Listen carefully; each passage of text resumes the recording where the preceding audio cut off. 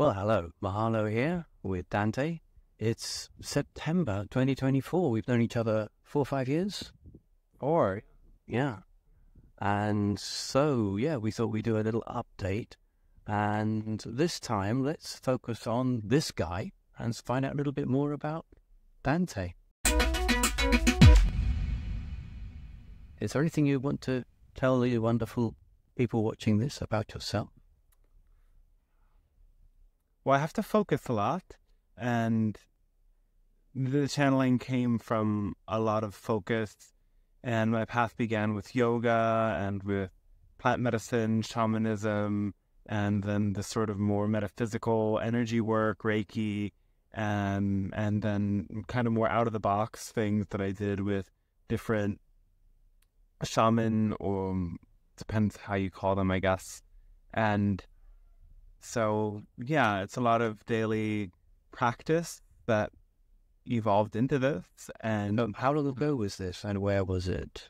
12 years ago, maybe, 13 was the beginnings of it. And then it really kind of emerged 12 years ago. And I was living in Philadelphia at the time, of really focusing more on the spiritual path, and that sent me to Mexico, which led to Guatemala. I left on a one-way ticket, and I was really drawn to there's a gathering of people in Palenque. Palenque is where some of the records that led to a lot of the ideas around the Mayan calendar in 2012, shifting cycles being something really significant.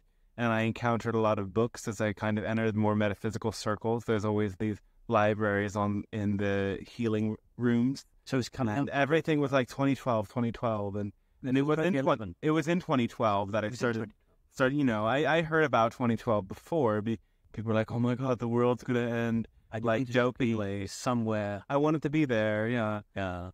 Yeah, and I wanted to go all the way to South America, but in the end, I just ended up in Guatemala, and I met teachers there, and one of them told me, you stay here, you have work to do. And eventually I lived with him and other students. He housed a bunch of students, and we were a learning community. So did you kind of separate from your family, or did they support this, or they thought you were going off on your own? Oh, it worried them, but my mom wasn't so happy about it.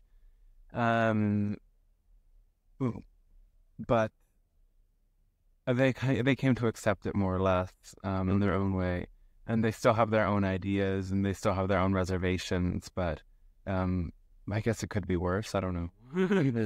So it doesn't really matter at this point, does it? Well, yeah, I was thinking at this point. So that's how it started. What are the biggest details of change from when it started to now? What as you look back to yourself there? What in myself? Or What do you feel is different, or what advice would you give to yourself back then? I would say stay on the path, but take things a little bit less seriously. Mm-hmm. There was a lot of rigidity in my way of doing things, and Insistent. I don't know. Rigidity. I will call it rigidity, and that's a kind of insistence, but it's very specific. And I had these out there shaman teachers, which was one side of the spectrum, and they were kind of crazy wisdom. And then I had Kundalini yoga and other things that were a lot more like influenced by a religious perspective, and they're very strict. Like, wake up at 4:30 a.m. and do 2.5 hours of yoga. And on top of that, make sure you do all of these things every day, and fuss over everything you eat to these extreme extents, and absolutely don't do this and that. And there was a lot of this rigidity in my early years that actually made me more sick, because every time I ate something, if it wasn't the most perfect thing, which ended up being a lot of the things I ate because I was traveling so much, and you often don't have a choice. Yeah. There was this fear holding me back, and I had a lot of fear in the early years, and I'm still working through fear on some levels. It's kind of a never-ending journey, right? And like when we're totally beyond all levels of fear, we probably won't be in this dimension at all anymore. So I think that's what a lot of people have to work. Or we could be in this dimension as well. Well, I mean, like, there's many different levels of the earth plane, right? We'll be at a higher frequency of the earth plane, I think. Yeah. So where are you now? What are the biggest changes from that start to today in you? Oh, I feel a lot healthier. I'm a lot happier. I'm a lot more energetic. And then it was like there was sort of the path before me, and now there are many different crossroads. And in a way, it just kind of flows because the heart's compass just makes it like, this is the most obvious path. This is the most obvious path. So in a way, there's more choices. And in the end, the heart just knows which is the right path. I have a lot more adaptability in relationships, a lot less reactive, a lot wiser. But, you know, from then and now, there's been thousands of lessons and challenges and miscommunications that have really strengthened my mind, and tons of things that I've read and studied and strengthened my mind and opened my heart, softened my heart. Yeah. So what's your glimpse into the future ahead? What do you see for you in the coming years? Oh, wow. I have so many things that I want to do. And today, after my yoga practice and the relaxation at the end, I was getting this message, like, get all of these, like, it's great that you have these ideas, but don't insist on them. Don't fixate on them, and just do what feels natural in the moment. Like, I have multiple books that I've written that I want to edit one of them and get it out soon, and the others are for later. And I want to get more channel work out there and direct it to people, get it to bigger audiences.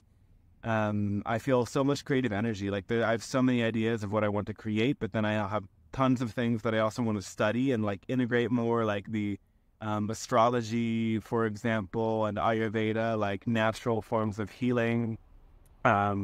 Working with plant medicines in more specific ways very much interests me. And I'm going to India in the winter, and we'll do sort of like a detox and maybe more focused training with massage and maybe more advanced yoga classes. I'm already at a pretty good point, but a teacher always helps me to push a little bit further or see some blind spots. But really, it's like a self-healing time that I think will open some things up for me. There's things that I love about those Eastern spirituality practices that inspire me, even though it's in some senses very different. I also feel that, like, sometimes it all gets into my head, and, like, I feel a pressure that if I'm not doing something so related to one of these things in this very moment, it can overwhelm me. But I'm letting that go, and just, you know, what happens is going to happen, and it's all kind of amazing in the end. Yeah. Yeah. Have you any idea where you might be in the future, or a few places that you think you're tempted to be? I'm certainly going to always be a traveler in some capacity, and I feel like I'll be in a rotation between the places that I already know. There's many places in Europe, mostly in the north, Scandinavia, many connections open there for me, and I'm really received well there, so I love to be there. It feels like there's a magic in the air and many things open. India, I love. I learned so much there. Thailand, I've been in Mexico and Guatemala for so long, and I'm a little bit done in some sense, but I will be drawn back there, and I'll be drawn back to America, the United States obviously. I still want to explore more of Peru, Colombia, and Ecuador, but, you know, that'll happen in its time. And Japan also. I mean, all of the places I've been call me, and I still have connections everywhere. So it's just a matter of the timing. And this is one thing where I could dwell so much on it, but instead I'll just be in the moment and see where the path takes me. It's very much at that way at this time. Yeah, well, today we're in my hometown. This is Italy. What do you think of it? Beautiful. It's peaceful. It has an ancient energy. There's something of like a grounding into simplicity that is present here. Yeah, I love it. And your grandfather was from near here? Yeah, great-grandfather. Great-grandfather. Right. Okay, yeah. And and grandmother. Yes, that's why your name's Dante. Right. The Italian name. Yeah. Okay, well, that's all for today. Let me just show everyone a bit more of where we are. Behind me, that is the gate to the town, which has a tree on top. And this is a medieval walled city in Italy. It's called Civitanova. Ciao for now. Bye-bye. Much love. Cheers. On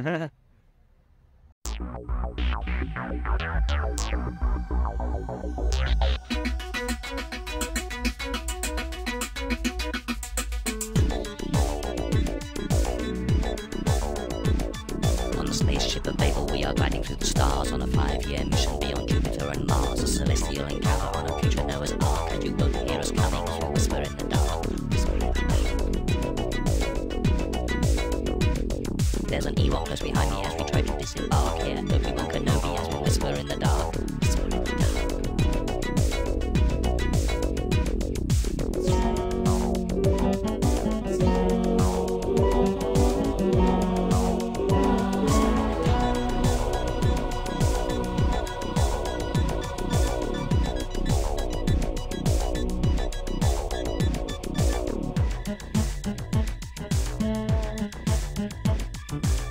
From our planet are all with us in the hold. We all practice Ayurveda so we won't be growing old. As we speak after the minor with the strangeness of a quark, you will hear us on the phone as we whisper in the dark.